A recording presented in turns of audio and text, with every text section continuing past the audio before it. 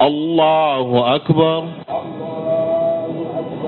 Thousands of Muslims attended the Eid prayers at Kibuli mosque in Kampala after a month of fasting. Allahu Akbar. The acting Supreme Mufti Muhammadu Kibate and Makerere University's Don Muhammad Kigundu Musoke accused those in charge of security of failing to find the people behind the killings of Muslim clerics in the recent months.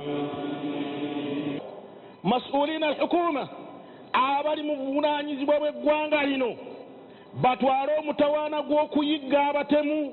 The state has the ability to make sure that they discover what is eating into the Muslim community and taking away our brothers. Allahu Akbar. They also appeal to Muslims to remain calm and united. Temwedibaga ne mweyonoona ne mwonoona okusiiba kwammwe olwaleero olunaku lw'okusasulwa. And after the prayers, the titular head of the Muslim community, Kassim Nakibinge, hosted a luncheon at his home in Kibuli.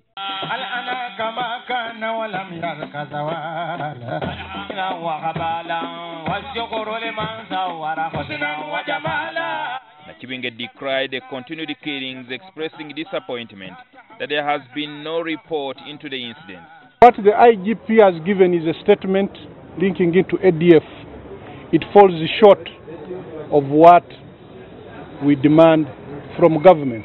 The most recent killings was that of Sheikh Hassan Nakibinge, the spokesperson of the Kibuli Muslim faction. Nakibinge related the killings to the incidents in Kenya.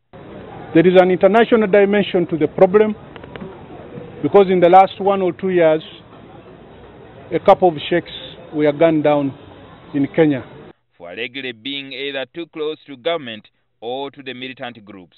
Please speak out before you go off air.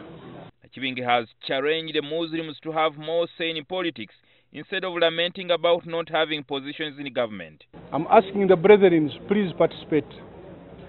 This lamentation that we are left out does not help. Needless to say, if some of these candidates have some goodies to give out, take them without any obligation on your part. At Nachivo Stadium, Sheikh Umar Sadiq Ndaula preached about the lack of action against the killers. Government oboyagala twala obuvunaanyizibwa okole the needful oba tuyagale kayo leka tufe tugwewo mutugambe nti oba muli mu mbeera yakwatagana n'abo abatutta mu kyogere lwatu. Ndaula was joined by Sheikh Haruna Jemba, whose name is reportedly on the list of Muslims to be killed. Jingo Francis, NTV Weekend Edition.